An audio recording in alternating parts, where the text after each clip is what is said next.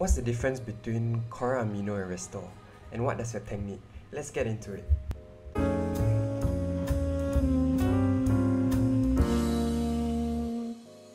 So welcome back to another episode of Tell the Truth Thursday, where I review a product that I use and I tell you what I think about it. Firstly, as always, I'm not sponsored by anyone, even though I wish I was. So these reviews are really just how I feel and information I wish I could find online but struggled to find. So today we'll be looking at both the CoralAmino and Restor by Brightwell.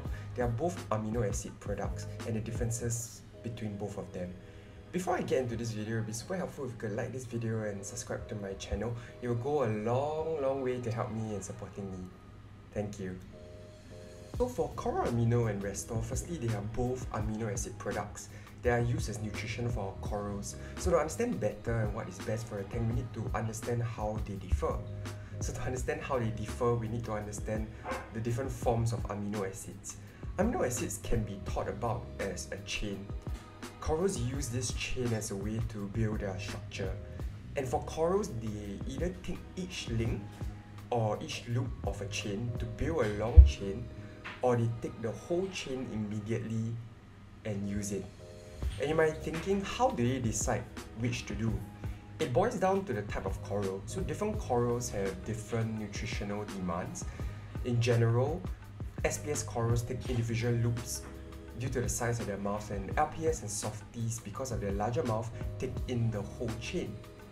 So CoralAmino is more of a bottle of these free-floating loops, also known as free-form amino, while Restor is a mixture of both free-floating loops and complex chains. So what this means is that Restor is part CoralAmino and part complex amino acids in the bottle.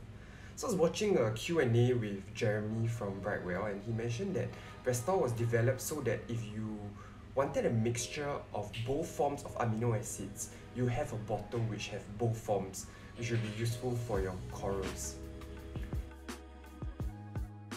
To determine which product is the right one for you, you just have to ask yourself one question, and that is, what forms of corals do you have in your tank? So if you have a SPS dominant tank, then go with CoralAmino. If you have a mixed reef, then go with Restor. It is as simple as that. There might be two questions that you are thinking of. The first being, if I use Restor, what will happen to my SPS? Will they get nutrition? Well, you don't have to worry about that, because Restor in its bottle also has free-form aminos coupled with complex chains, which your SPS can use. The other question that I had was, should I be mixing both of them? So what it means is that on one day I use CoralAmino, on another day I use Restor. Well, this is a complex question to answer, but the way I see it is that if you have a mixed reef, just stick to using Restor, and you don't have to spend the money and effort on using two different products. However, if you have like a 75% SPS, then maybe you can mix it up by dosing CoralAmino on 5 days a week and Restor on 2 days a week, or something like that.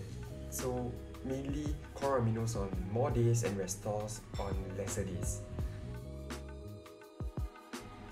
For me personally, I've been dosing both Restor and CoralAmino on alternate days, and I can't give you a good review of whether one is working better than the other, because I've been using them on an alternate basis, so both of them are in my tank throughout the week. What I can tell you is that since using amino acids in both forms, the colours of the corals have become more vibrant. I do think that personally, as I were to run out of CoralAmino, I would just stop using it, because my tank is largely LPS dominant and I just don't see the point of using CoralAmino anymore. So to conclude this video, it's really simple. If you have an SPS dominant tank, use CoralAmino, and if you have a mixed reef, use Restor. With that, I think I'll end my video right here. Thank you for watching. Stay safe, love your tank. Till next time. See ya.